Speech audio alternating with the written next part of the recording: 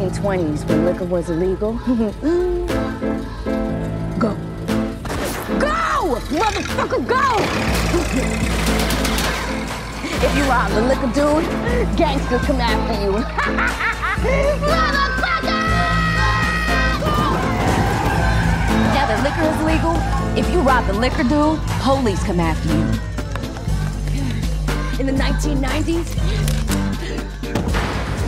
when weed was illegal, take up the back. Hey! Get the fuck on the fucking ground, bitch! I'm not fucking with you! But if you rob the weed dude, gangsters come after you. Hey everyone! Now that weed is legal. Hey everybody! Pretty please, can you just get the fuck on the ground? Thank you so much. Not you, get up. If you rob the weed dude, police come after you.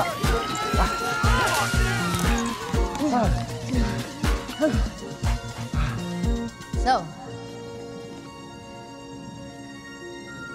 capitalism necessitates unemployment and poverty, which necessitates illegal business. The regulation of which is what causes violence.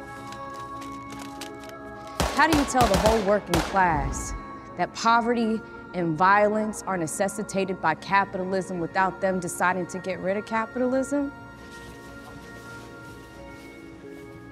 You don't.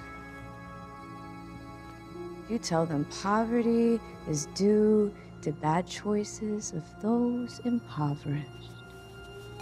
But how do you tell the whole working class that their economic situation is due to their poor choices? You don't. You tell them that it's the other that's making bad choices.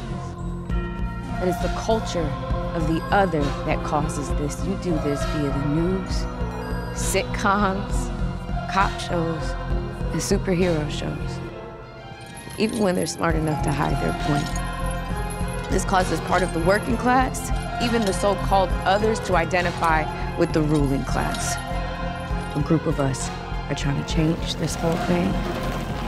If you wanted to stop so-called crime and the violence that grows from it, you'd be a revolutionary. But you're not. You're a tool that helps capitalism run smoothly. A system that creates poverty and the crime and violence necessitated by it. Man, lock yourself up.